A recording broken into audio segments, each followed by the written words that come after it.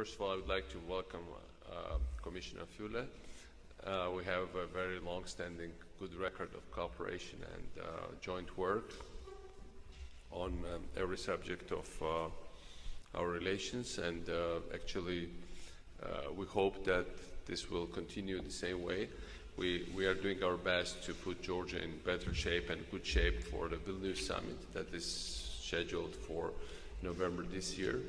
It will be a last summit of me as president from this term, and from that point of view, certainly I have strong stake and interest in Georgia succeeding for Vilnius, in Georgia being in good shape for Vilnius. That's more or less, and that's why we discussed, and we had a very good representative group from Brussels together with the Commissioner. We have very good cooperation with the local mission of the European Commission, with all the other representatives of the European Commission. We have always very frank and open dialogue and exchange of opinions. I think I have to praise our group, our negotiating team in Brussels, that they were very good, and thank the European counterparts for bringing the negotiating process to its logical continuation and to its logical conclusion with the technical part of it. But now what it really stays here is the political part of it. Obviously there are issues that are of great concerns for us here internally in Georgia, I think for lots of Europeans, and obviously we also were very open in discussing these matters together with Commissioner Fule. That's basically it, and you have the floor. Thank you very much, President. Ladies and gentlemen, I'm glad to be in Tbilisi, back in Tbilisi, and have this excellent opportunity to meet with President Saakashvili. I will be coming back to your beautiful country in just a couple of days to participate in this year already the 10th Batumi conference, and on that occasion I will meet also the Prime Minister and other members of the government in Batumi then. The pace of the engagement between the European Union and Georgia is accelerating. We have a lot of valuable deliverables in the pipeline, and these will contribute to making the Eastern Partnership Vilnius Summit in November a success. And I could confirm, President, what you have said about the association agreement and this economic integration part of it. The President and I had a good meeting and discussed indeed a range of issues in EU-Georgia relations, as well as some important regional and global issues. I recall the importance of basing our engagement on shared values. These include an absolute respect for democratic principles and rule of law. In this context, I stress the importance the European Union attaches to constructive cohabitation and mutual respect, and setting aside partisan differences in the interest of countries' future is the only way to build a prosperous, pluralistic society. It is the style of the leadership of Georgia needs, at a time of transition, an opportunity for the benefit of all citizens. In this respect, I have especially appreciated the constructive approach taken by the Parliament, where cooperation has been good across partisan divides. In order to make Georgia transition a genuine success, we still need to see further strengthening of its democratic institutions and deeper efforts to prevent polarization of the society. The European Union fully respects the pledge of the new government of the Georgian people to address any legacies of the past, and we trust that this will be done in full conformity with Georgia's international obligations and European values, ensuring that justice is fair and free of any political interference, and presumption of innocence is of paramount importance, but of course without allowing impunity either. And I call on all actors in Georgia politics to respect their state's institutions and to refrain from instrumentalizing them for partisan purposes. President, thank you very much for this. Thank you. With your permission, I'll say a few words in Georgian because there's also a Georgian audience television to the same matter. მე უბრალოდ ვიტყვი რამდენი სიტყვა, რამდენიმე სიტყვას. ჯერ ერთი ნიშნულოვანია, რომ ჩვენი თანამშრომლობა ევროპულ კავშირთან გაგრძელდეს მიუხედავად იმისა, რომელი პარტია საქართველოს მთავრობაში, იმიტომ რომ ეს არის ჩვენი ხალხის არჩევანი. რეალურად ევროპა ბრიუსელის რადარებზე საქართველოს აღმოჩნდა სწორედ ვარდების რევოლუციის შემდეგ იმ მასშტაბით, როგორც ახლა ჩვენ საუბრობთ. ამიტომ ჩემთვის ძალიან მნიშვნელოვანია, რომ ის რაზე ჩვენ ამდენი წელია ვსაუბრობთ, ის რომ საქართველოს მოქალაქეები თავისი ქართული პასპორტებით ვიზების გარეშე შედიოდნენ ევროპაში და ამაზე ჩვენ მუშაობთ კიდევ დრო და მაგრამ პრაქტიკულად ბოლო ეტაპებზე ვართ გასული. ის რომ საქართველოს ქონდეს თავისუფალი ვაჭრობა ევროპასთან და ჩვენი პროდუქცია გავიდეს დაბრკოლებების გარეშე ბევრად უფრო თავისუფლად ევროპულ ბაზარზე. ის რომ საქართველოს ყველაფერით გაადვილეს საქართველოს სტუდენტების სწავლა ევროპულ უნივერსიტეტებში. ქართული განათლების სისტემის დახვეწა. საერთოდ ქართველების ურთიერთობა და ყოფნა ევროპაში, ყველაფერს ამისკენ ჩვენ ერთად მივდივართ ახლა და მე რა თქმა უნდა ამას მივესალმები. ისევე როგორც მნიშვნელოვანია მაგალითად რომ ჩვენ მოვაწერეთ ხელი, იცით გასულ წელს რუსეთთან ხელშეკრულებას შვეიცარიის შუამავლობით სოფლიოს სავაჭრო ორგანიზაციაში წევრობის შესახებ და მინდა ევროპის კავშირსაც უთხრა მადლობა რომ ისინი დაგვეხმარენ ამ ხელშეკრულების გაფორმებაში, იმიტომ რომ ეს არის პირველი ხელშეკრულება 2008 წლის შემდეგ, როცა რუსეთმა იურიდიულად პრაქტიკულად აღიარა საქართველოს საერთაშორისო საზღვრები იმ გაგებით, რომ საერთაშორისო მონიტორინგი, რომელიც ამუშავდება უახლოეს ხანში, იმიტომ რომ გუშინ ამის შესახებ გამოცხადა, რომ უკვე შეუძლია ჯგუფები, რომელიც უნდა განახორციელოს, განახორციელებს სწორედ ფსოუზე და სწორედ როკის გვირაბზე გამავალ საქართველოს საზღვრებზე. აქაც ევროპის კავშირი იყო ძალიან მნიშვნელოვანი, მაგრამ ისევე ის, რომ ჩვენ ძალიან პრინციპული და ღირსეული პოზიცია დავიკავეთ რუსეთთან მიმართებაში. მე მინდა ამაზეც გითხრათ თქვენ მადლობა.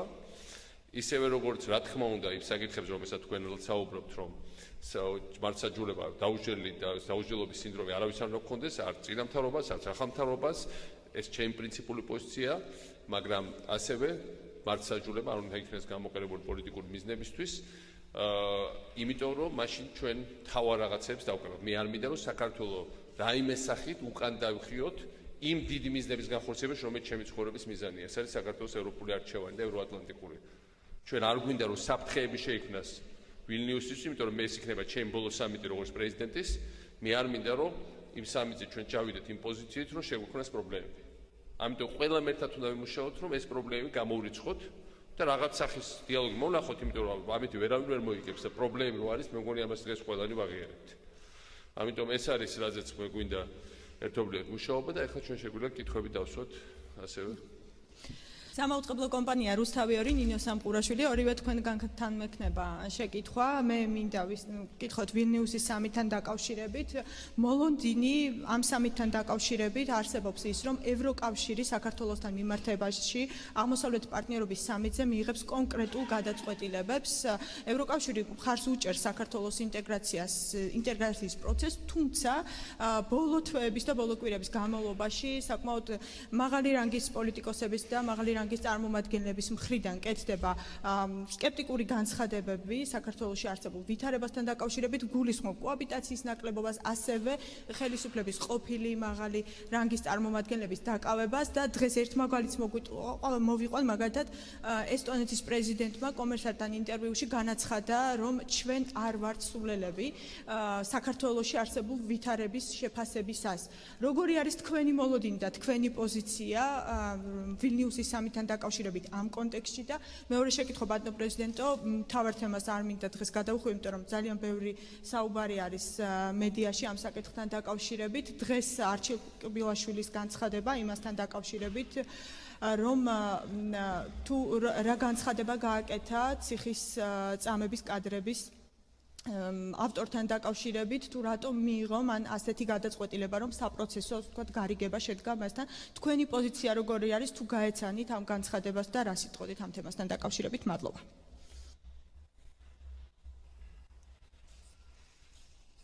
Okay, if I may start, I mean, the expectations of the Vilnius summit are high. This is going to be a summit where we hope to have a signature of one association agreement with one of our partners, Ukraine, based on the conditions created for that, and hopefully, possibly, the initialization of the same association agreement, including the deep and comprehensive free trade area part of it, at the same summit. So for the first time, we're bringing to this area a strong instrument for transformation of both the countries, but also the whole region. So the expectations is high. Now, as far as the negotiations with Georgia, we have reviewed the progress with President. We hope very much that in the weeks to come, we will be able to finalize those 2 or 3 open issues, relations to the economic integration part, and thus create the conditions for the important treaty to be initialed. There is also a progress as far as the visa liberalization action plan. Let's see, where we will be by the time of the summit. There is an ongoing assessment by the European Union. There might be a mission sent after the summer break to Georgia. Now, what is also important to be understood by all of us, that the only success of the Vilnius could be guaranteed not only by initials, but also Georgia arriving to the summit as a stronger and not weaker democracy. And we, of course, following the cohabitation very closely. I just made in my introductory statement some important calls. We're helping as much as we could through our delegations. The President has appreciated the work, also through the European Union advisor on the legal and constitutional reform and human rights. Together with High Representative Cathy Ashton, we express ourselves on the decisions to put in the detention the former Prime Minister and Secretary General of the UNM, and we made it very clear that, and again I refer to that in my introductory statement, no one is above the law, but at the same time there needs to be created the conditions for a free, transparent and impartial process, guaranteeing all the rights of that particular person. As I said, I hope very much that the Vilnius summit will be a success. I hope very much that Georgia will arrive to that summit as a stronger democracy. თქვენ მე ძალიან ვიზიარებ იმას, რაც თქვა შტეფან ფულემ. არის ეს კონკრეტული პრობლემები და ეს არ არის ტექნიკური საკითხი, საქართველოსთვის ახლა ძალიან ბევრი რამე წყდება. ჩავრჩებით თუ არა ისე ჭაჭაობაში და ჩაგვითრებენ თუ არა უკან იმ სივრცეში, რომლისგანაც ვცდილობ დაღწევას თავის, თუ საქართველოს დაუბრუნდება თავის ევროპულ არჩევას, თავის ევროპულ სახლს, სადაც მისი სრულიად კანონიერი ადგილია და სადაც ჩვენ ერს უნდა რომ იყოს. ჩვენი ერის აბსოლუტურ უმეტესობას. რაც შეეხება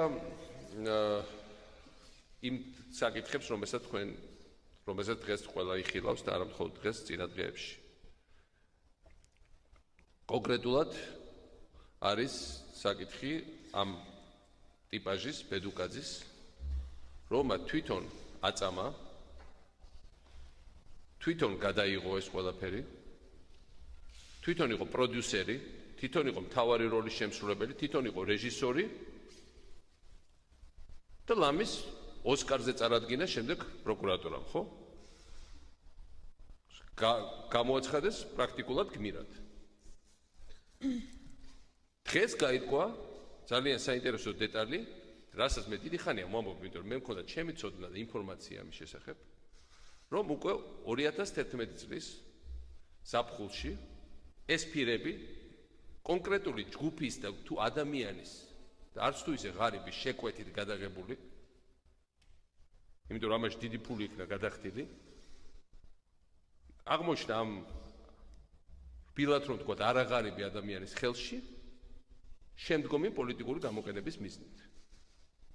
და დღეს მთავრობამ პროკურორმა დაამტკიცა, დაადასტურა მართლაც, რომ ეს პირები გადაეცავი რაღაც ჯგუფებს 2011 წლის აგვისტოში. ეს არის 2 თვით ადრე, ვიდრე დღევანდელი პრემიერ-მინისტრი გამოაცხადებდა, რომ ის აპირებს საქართველოს ხელში ჩაგდებას. ჩვენ ძალიან კარგად ვიცით 90-იან წლებში როგორ ხდებოდა კომპრომატების და სხვადასხვა მეთოდებით რუსეთში ძალაუფლების ხელში ჩაგდება, ან ვიღაც ძალაუფლებაში ყოფი ხალხის მოშორება. დღეს ჩვენ ასევე გავიგეთ შინაგან საქმეთა მინისტრიდან ერთ არის დამთხოვა, რომ რაფალიანცის საქმე, რომელიც იყო ამ ჩანაწერებთან ერთად ერთ-ერთი მთავარი მოტივი ჩვენი საზოგადოებისთვის იმ არჩევანის გაკეთების, რომელიც მან გააკეთა ოქტომბერში, ეს არის პატარა ბავშვის მკვლელობას, დიდი ტრაგედია არჩევნების წინა ღამეს, რომელიც ეგრევე დაბრალდა ნაციონალურ მოძრაობას ოპოზიციის მიერ, თურმე რაფალიანცის მკვლელობას ვეღარ გამოიძიებენ და ეს გამოძიება არის შესული ჩიხში. ორი მთავარი რამე, რითაც მოვიდა ეს მთავრობაში, უпростоოდ ეს ჯგუფი მთავრობაში, ორ მთავარ რამეზე ამ ბოლო დღეებში თქვა უარი, რომ ბედუკაძეს საკითხი წარმოიქმნა, ისაც წარმოიქმნა, მეორე რაფალიანცის საქმეს აღარ იძიებენ. ესტონეთის პრეზიდენტმა ილბესმა მართლა თქვა, რომ ევროპელები არ არიან სულელები. ხო არ გონია მთავრობას, რომ ჩვენ ევროპელები ვართ სულელები, ეს მოვისმინე გუშინ თუ გუშინ. მე ვფიქრობ, ევროპელებზე მეტად მე მინდა დავსვა კითხვა, ხო არ გონია ვინმეს მთავრობაში, რომ ქართველი ხალხი არის სულელი. თუ ეს არ არის ასე, როგორც თუ ეს არ არის თამაშები და თუ მართლაც ახლა მაინც მთავრობას აქვს სურვილი გამოასწოროს ეს სიტუაცია, ხა სულიად ნათელი არის, რომ ეხა ეს ის რომ კბილაშვილმა თვითონ მიიღო გადაწყვეტილება, მე მგონი დაახლოებით იმავე ზღაპრიდან არის, როგორც კაცრების შემთხვევით პოლობენ ახალ ვიდეო ჩანაწერებს მუდმივად მიწაში ჩაფლულში. მთავრობას იუსტიციის მინისტრს, პრემიერის დავალებით დღესვე შეუძლია წარმოადგინოს ბატონი კბილაშვილის თანამდებობიდან განთავისუფლების საკითხი და მე დღესვე დავაკმაყოფილებ. ხო სერიოზულად, ხო არა, თუ ეს არ არის საბავშვო ბაღი და თაბაშები, წარმოადგინონ და დავაკმაყოფილებთ. ოღონდ იმედია ბატონ კბილაშვილი ასევე მოყვება და იგივე ბედუკაძე რამდენად გაიყიდა, როგორ გაიყიდა, ვის მიცეს და რატო იყო ეს ცუდი დანაშაულები ამდენი ხანი დაფარული და რატო არიან მისი შემსრულებლები ასე წახალისებულები, ფინანსურადაც და იურიდიულადაც. აი ეს არის რაც ამას შეიძლება თუ რაც შეეხება იმას, რაც ბატონმა ფულემ ახსენა ვანო მერაბიშვილის პატიმრობა, ეს საკითხი ყველგან რა თქმა უნდა ეს საკითხი ისმის, რა თქმა უნდა ამ საკითხს ჩვენთვის როგორც ამ შემთხვევაში ჩემთვის როგორც პრეზიდენტისთვის ეს არ არის ნორმალური სიტუაცია, ყველა არავინ არ უნდა იყოს პასუხისმგებლობას არავინ არ უნდა გაექცეს, მაგრამ როდესაც გენერალ-მდივანი თავარი ერთ-ერთი ლიდერი ოპოზიციის იმ ბრალდებით, რომელიც მას წაუყენეს ახლა, გასაგებია რომ წაეყენებიათ უფრო სერიოზული კიდევ შეიძლება ამის სხვა რაც შეეხება, იმ ბრალდებით, რომელიც იქნა წაყენებული ან თუნდაც მეორე მინისტრი, რომელიც ვაშლისლის ბრალდებით იყო წაყენებული, როცა ისინი იყოფიან საპატიმროში, კითხვები დაისმება და ამაზე ჩვენ ყველა ერთად უნდა ვფიქრობდეთ, იმიტომ რომ ჩვენ გვინდა რომ ჩვენ ნამდვილად პრეტენზიები იყო ჩემი მთავრობის მიმართაც, რომ მარცხაჯულება არ იყო ბოლომდე დამოუკიდებელ, ჩვენ ეს ვიცით, მაგრამ არასოდეს არც ერთი პოლიტიკური ლიდერი საქართველოში არ დაპატიმრებულა ამ წლების განმავლობაში რაიმე სახის მოტივით. თუმცა იყო მომენტები, როცა ამის ალბათ დიდი საფუძველი არსებობდა. არასოდეს არც ერთი ლიდერი ჩვენ არ დაგუპატიმრებია. ეს ხო ფაქტია. და ამ ფაქტიდან უნდა მოვიდეთ ყველა. ანელაპიაშვილი ტელეკომპანია მაესტრო. ბატონო კომისარო, გასაგები არის რომ იმინუსის სამთან დაკავშირებით არსებობს ძალიან დიდი მოლოდინი და ეს მოლოდინი ახალი ხელისუფლების და მათი წინამორბედების მხრიდან ძალიან დიდი იყო, ბევრი სამუშაო გაკეთდა და როგორც მთავრობა ცხადებდა, ისინი ყველაფერს აკეთებდნენ იმისთვის, რომ იმ ხელშეკრულებით ნაკისრი ვალდებულებები შეესრულებინათ, რომელსაც თქვენ სთავაზობდით. თუმცა ამავე დროს გაჩნდა კითხვები და დღეს პარლამენტის თავმჯდომარემ განაცხადა, რომ რთულად ენდობა ახალ ხელისუფლებას დასავლეთი. რამდენად არსებობს იმის შანსი, რომ სწორედ ამ დობის ფაქტორის გათვალისწინებით დადგეს საკითხი მომავალი განვითარების მხრივ და უკვე ახალ ეტაპზე გადასვლის გულისხმობ უკვე ხელშეკრულების ხელმოწერას და მეორეს მხრივ თქვენ წინა ვიზიტისას ისაუბრეთ ტრანსპორტთან დაკავშირებით და განაცხადეთ, რომ ევროპამ საზღვრები არ უნდა შემოფარგლოს და კიდევ უფრო უნდა განვითარდეს ამის მხრივ ურთიერთობა. რა კონკრეტული საკითხები არსებობს და თუ არსებობს შეთავაზება და საქართველოს მხრიდან თუ არსებობს რაიმე ნაბიჯი გადასადგმელი იმისთვის, რომ ავიახაზებთან დაკავშირებით იქნას კიდევ ახალი ეტაპი დაწყებული და ბატონო პრეზიდენტო, სატრანსპორტო მიმოსვლასთან დაკავშირებით კითხავთ, ყარსი ახალქალაქის რკინიგზასთან დაკავშირებით თქვენ არაერთხელ გიხსენებიათ, რომ მნიშვნელოვანია ეს რკინიგზა ევროპასთან დაკავშირებულად და არა მხოლოდ ევროპასთან ურთიერთობისათვის, არამედ ეკონომიკისა და ასევე სოციალური განვითარებისათვის. თქვენს განცხადებას მარაბდა კარწახის ორგანიზაცია გამოეხმაურა და აღნიშნა, რომ ის შეშფოთება, რომელიც თქვენ გამოთქვით მისი მშენებლობის შენელებასთან დაკავშირებით არ შეესაბამებოდა სიმართლეს. თქვენ ახალქალაქში ბრძანდებოდით. ამ განცხადების საპასუხოდ დამატებით ინფორმაცია თუ გაქვთ და რჩებით თუ არა იმ აზრზე, რომელიც მანამდე გქონდათ სწორედ ამ მშენებლობასთან დაკავშირებით. მადლობა. First, you have already made a very important first step because it was here in Tbilisi. We had a first informal meeting of the Eastern partners, transport ministers, together with Sim Kallas, Vice President of the Commission, responsible for transport, in the framework on informal Eastern Partnership dialogue.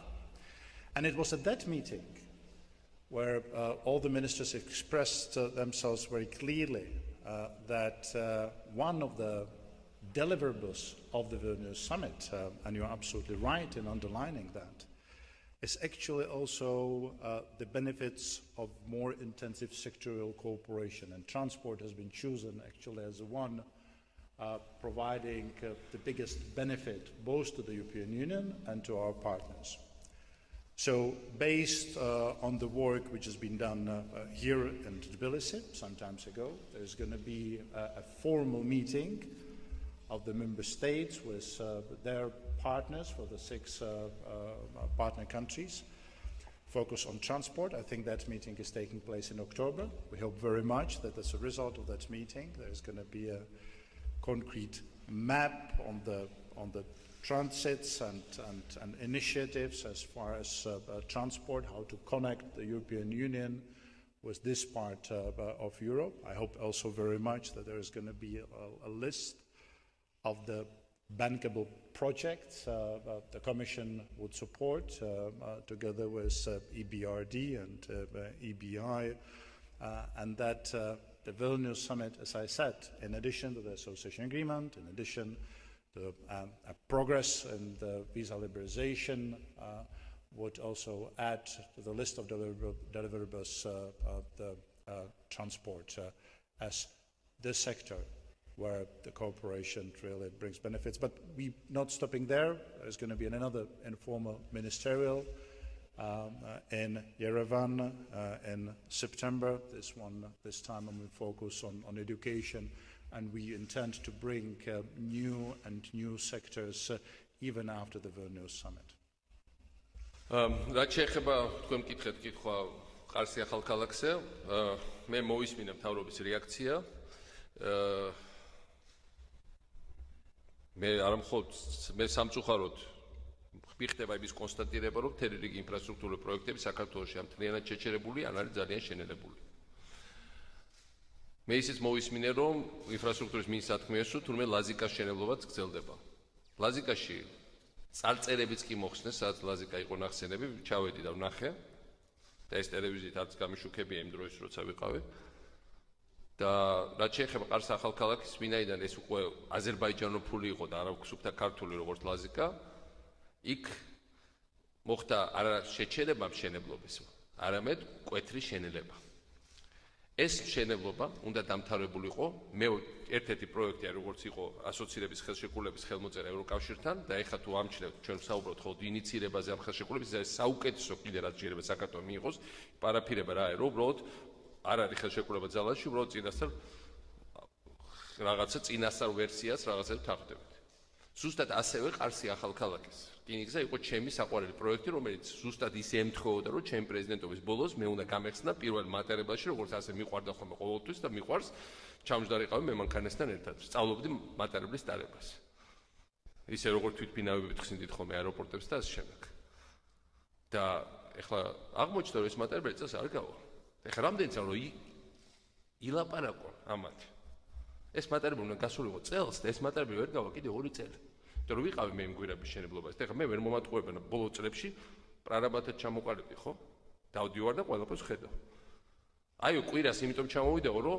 იმედი მქონდა რომ არ ვიმუშავებდი რა სისულელეა კვირაობით მუშაობდით შაბათობით მუშაობდით ღამეც მუშაობდით ყოველთვის მუშაობდით და ეთყობა ვეშლებით მე ვიღაცაში თავის თავრობის რომელიმე წევში მე შაბათ კვირას მუშაობდი ღამეც მუშაობდი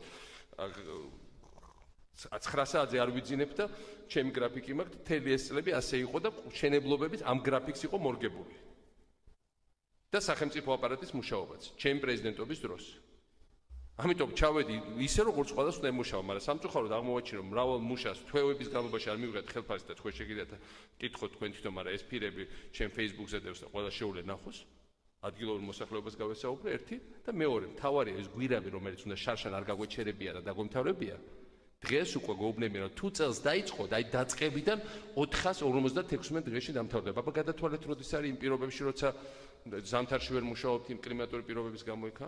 ეს ნიშნავს არა მომავალ წელს, არამედ იმის შემდეგ წელს. და ეს იცით რას ნიშნავს ქართული ეკონომიკის ენაზე? ნიშნავს იმას რომ ავღანური ტვირთები, რომელიც ჩარშან და გამოგვეტანა მომავალ წელს უბრალოდ ლაზიკის სპორტით და ყარსი ახალქალაქის რკინიგზით და ესე უამრავი ბიზნესი შექმნილიყო გარშემო ახალქალაქში, სამეგრელოში, უამრავი ახალი საწყობი ოფისი, საწარმო 100,000-ობით ირიბად და 10,000-ობით ადამიანი პირდაპირ ან დასაქმებულიყო ან მიიღო სარგებელი. ეს ყველაფერს გადაესვა დიდი ხაზი. მხოლოდ იმის გამო რომ ლაზიკაში სახელი არ მოეწონათ და ის რომ ძალიან დაკავშირებულია სააკაშვილთან და ამის გამო პრაქტიკულად შეერი დატოვეს სამეგრელო და გარშემო რეგიონი მათ შორის იმერეთის დიდი ნაწილი და მათ შორის გურია, იმიტომ რომ ჩვენ ამ რეგიონებზე ქონდა მორგებული და მათ შორის აფხაზეთში ჩვენი ხალხი, იმიტომ რომ ისინი ამ პროექტს ერგებოდნენ და ამას ქონდა დიდი პოლიტიკური მნიშვნელობა, რაც შეეხება ყარს ახალქალაქს აზერბაიჯანის ფული მაინც მოდის, მაგრამ იმის გამო რომ ეხლა თქვენს რომ უნდა შევხედოთ, გადავხედოთ, რამე ხო არ გაიფლანგა, აზერბაიჯანის ფულზეა საუბარი.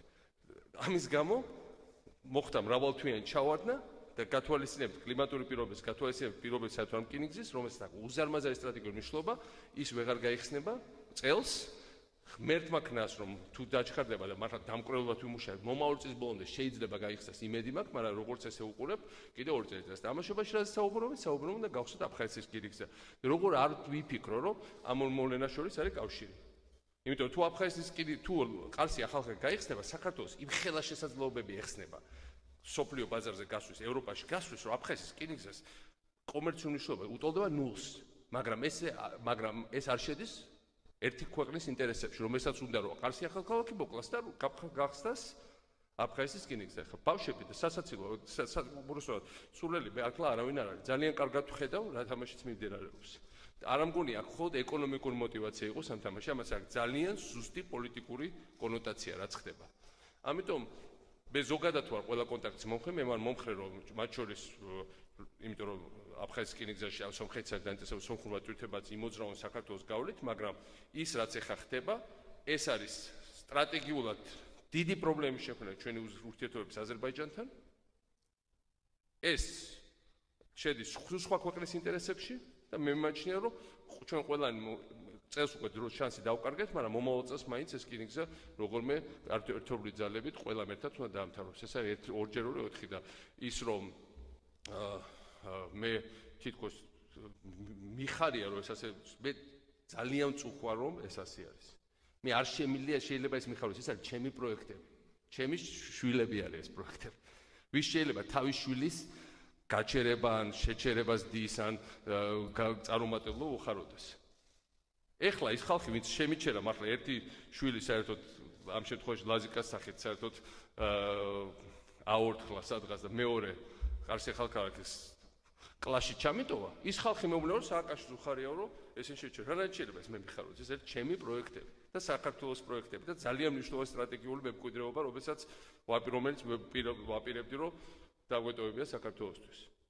ასე რომ ახლა ჯიპში ჩადგომას ჯობია, რომ ხელი გაანწრიონ, 9 საათზე არ დაიძინონ, თუნდაც ღვიან ღამემდე სვან სტაფილოს წვენი, ოღონდ იმუშაონ, ამუშაონ ყველა და ქვეყანა არ იყოს, ეკონომიკა არ იყოს დაპაუზებულ მდგომარეობაში.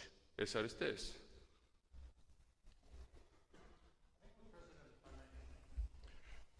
If I may, the President said once again underlines the importance of the cohabitation. The cohabitation based on fully respecting each other and working the benefit of not the party's interest, but the benefit of Georgia and its citizens. And I was very grateful to President as we today talked about the two such important issues for this more intensive cooperation between the institutions here in Georgia. We're talking about, first of all, the European issues as the basis for a cooperation between the Georgian institutions. And second, also addressing some of the issues of the past. And again, to the benefits of Georgians, taking the lessons learned and making sure together that it does not repeat itself. Thank you. Nino Macarashvili Tabua. Mr. Fuller, as you are well aware, on the 17th of May, sexual minority and human rights activists were severely attacked by the mob on Rustaveli Avenue, and Georgian government could not ensure the fundamental rights of its citizens of the freedom of expression, and the violence continues up to date. We would like to draw your attention to the fact that the Minister of Interior of Georgia is using your name to justify his decisions on the 17th of May. Mr. Garibashvili insists that you have no question marks regarding this event. Quote, Commissioner Fuller directly told me that if he were me, he would have acted in the same way. This is what Garibashvili said in one interview with a local media, local tabloid. Can you confirm that this quote is correct, and do you think that the actions of the Minister of Internal Affairs were adequate on the 17th of May? Thank you.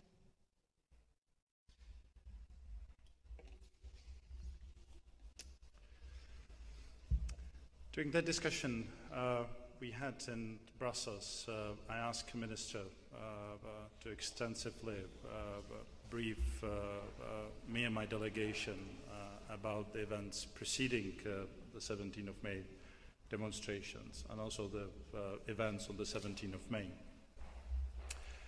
He provided us with a quite detailed analysis of the situation, including some new elements the day before, which apparently prompted him to take the decision which has been taken rather than defending those who are expressing freely their views, evacuating them from this particular place.